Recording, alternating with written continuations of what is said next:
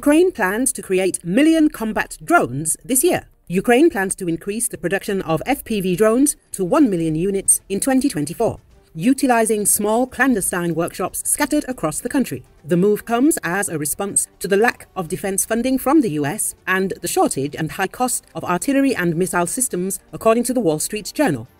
The Wall Street Journal notes that Ukraine is seeking to offset the shortage of ammunition caused by the absence of military aid from the US. This involves the creation of a million-strong army of explosive drones with FPV functionality.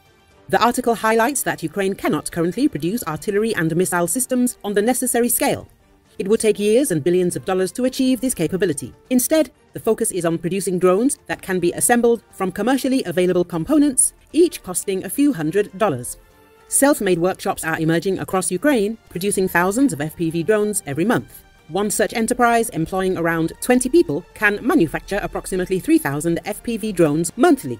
Plans are underway to increase production to 10,000 drones per month shortly. Defense Minister Rustem Umerov has announced that Ukraine plans to produce hundreds of thousands of various types of drones this year. Major General of the Armed Forces of Ukraine, Dmytro Marchenko, emphasized that it is impossible to fully replace artillery with drones since artillery performs tasks that most FPV drones cannot handle.